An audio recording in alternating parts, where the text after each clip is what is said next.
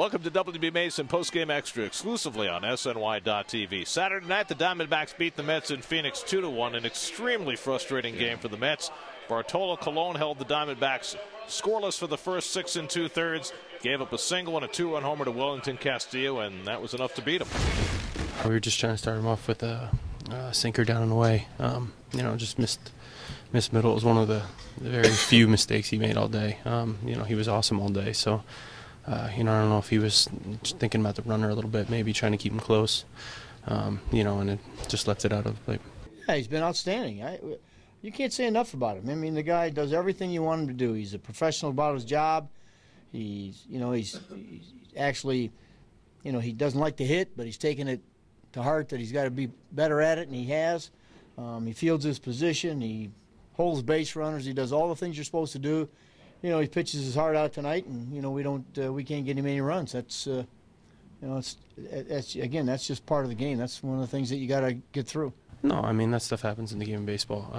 I thought he pitched a great game.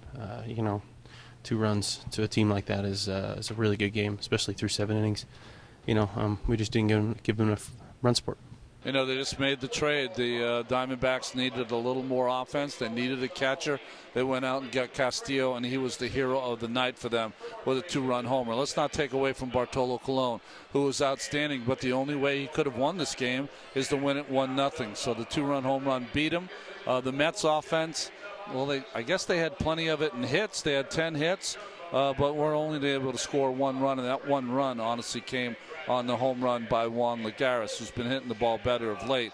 But 1 run, giving up 2 runs in this ballpark to the Diamondback team, you should win those games 90% of the time. The Mets didn't tonight. You just got to work through it. You can't let it get to you. You can't let it get too frustrated.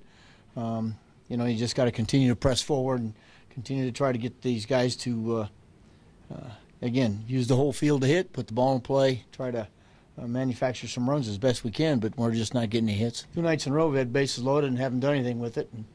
And, tonight, it's just that's just the way things go. I mean, Ziegler's real tough on righties, and you hit a big high chopper, and where does it come down? Right on top of third base. Of all, the only place it hurts you, and that's just the way it is. Mets had base runners in every inning, and they hit into 4 double plays. They got 2 runners aboard in the 9th inning, and then John Mayberry hit a chopper to third that somehow turned into a game-ending double play. And somehow stayed fair. I mean, it's almost like you hit it off the plate. The ball was in the air forever, but Jake Lamb, who had come in for Yasmani Thomas earlier, and it struck out to end the rally for them at the bottom of the 8th inning, made up for it with his good defense. So the Mets will need a win on Sunday to get a split of the 4-game series. They'll have the red-hot Jacob deGrom on the mound against Josh Colmentor. Our coverage begins Sunday afternoon with Pepsi pregame live at 3:30 on SNY. That'll do it for WB Mason Postgame Extra. Be sure to join us after every game for exclusive coverage on SNY.TV.